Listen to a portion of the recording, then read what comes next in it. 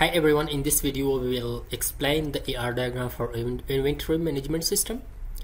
So I have created already the diagram for the purpose of to save the time, and I will explain the entities and the attributes and also the relationships for this inventory management system. So let's get started, guys. Before starting, please subscribe our YouTube channel. So first of all, in this inventory management system, we have the admin, are the one who is controlling this inventory or this store management system. Okay, so the first is that the owner or the controller, so that has the attributes of admin ID, a username and a password for that. And then we have the items in this store. Okay, they are the products, the items in this store. So this item has the attribute of ID, name, quantity, price, category ID, from which category are these. Okay, and the relationship between admin and item is one to many, because an admin can add more than one items and an item will be added by one admin.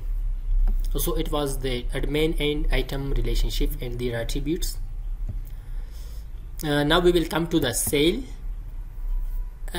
entity. The sale is done, or the admin sold something, or the items. Okay, so in the sales entity has the attributes of item code, the code, okay, the quantity, okay, how much, and also the date when he has sold that. So whenever this is done, a sale is done by admin, so absolutely definitely there will be changes or updates in stack. Okay, so now we will come to the stack. So whenever the sale is done, so then update will be done to the stack entity, and the stack has the attributes of item code, quantity and name. Okay, the quantity will be decreased, and also the item has whenever the admin add the items to the database, so definitely that will change or update the stack too. Okay, so after adding the items by admin, so the stack will change again. Okay,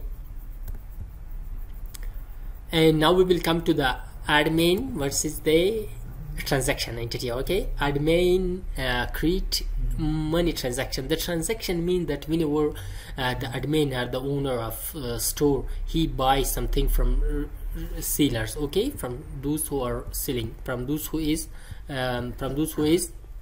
admin is purchasing from. Okay, so that in the transaction we have the attributes of item code, quantity, name, seller, who was the seller, and date when he has bought. It is one to many relationship. And finally we have the relationship between transaction and stack. So whenever the transaction is done, so there will be change in stack. Okay, by one transaction there will be money change in the stack. Okay, so it is also one to many relationship, and also a sales and stack and admin and sales. So it was all about inventory management system, AR diagram. So if you have liked this video and you want to watch more videos related to this, the database, the AR diagram and other UML diagram, so please subscribe our YouTube channel. Thanks for watching.